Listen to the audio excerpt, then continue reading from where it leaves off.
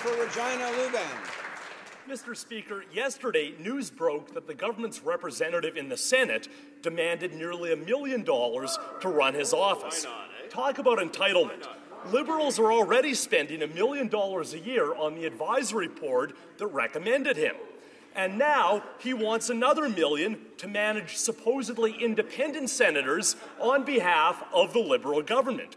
Will the government turn down his outrageous request for yet more money spent on this outdated and unnecessary institution? The Honourable Parliament Secretary to the Government House Leader. Yes, Mr. Speaker, I am sure that the member is aware that the Senate in itself sets its budget, and we need to be able to respect that fact. What I can assure the member is that there is a sense of accountability and transparency there, and I would remind the member that it was his party and his caucus that resisted at all costs proactive disclosure, and if it wasn't for the current Prime Minister, we still wouldn't have proactive disclosure in the New Democratic caucus, Mr. Speaker.